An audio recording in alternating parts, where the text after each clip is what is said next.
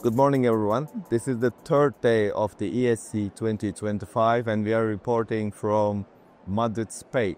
And we are having the pleasure to have Professor Newby from University of Edinburgh to discuss the results of the DUAL-ACS trial, which is one of the hotlines of the ESC this year. So, Professor Newby, thank you so much for accepting our invitation. Thank you. It's nice to be here. Thank you so much. And my first question directly is about the background of the DUAL-ACS trial. What made you think to conduct such a study? What was your objective? There have been lots of duration of dual antiplatelet therapy trials, but actually, when you actually get to the nitty-gritty, there are very few actual placebo-controlled trials that have been done. Comparing other different agents, all that sort of thing have been done.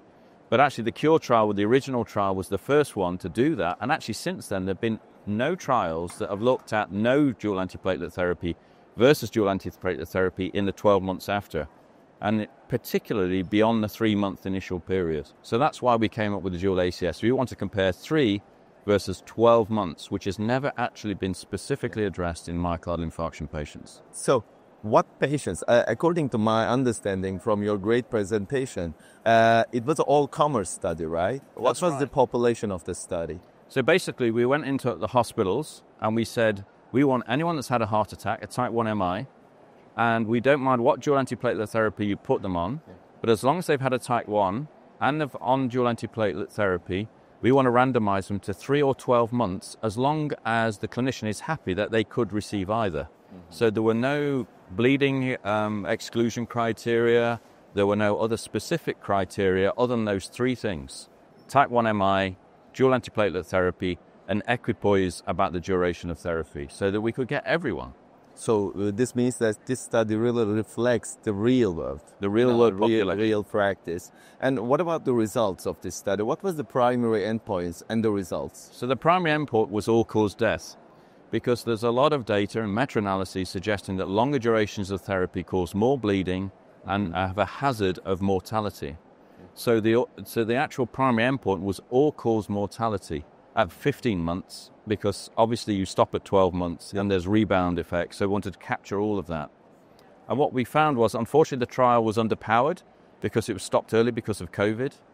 So we wanted 17,000 and we got 5,000. So we were underpowered to ask that. But what we found was a hazard ratio of 0.78 in favor of the dual antiplatelet therapy.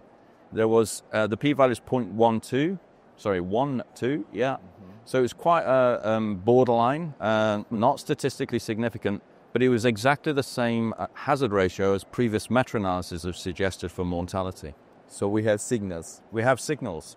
And actually, consistent with prior data, there was a small excess of MI, a really small excess of MI in the 3-month group, but there was a lot less bleeding in the 3-month group. Yeah. So overall, minimal benefit, big signals of harm, and I think the guidelines really do need to reevaluate this, because the guideline as it currently stands, I think there is no Class 1A evidence that 12 months should be the default therapy, because there has, apart from the CURE trial and the DUAL-ACS trial, there hasn't been an all-comers trial to show that.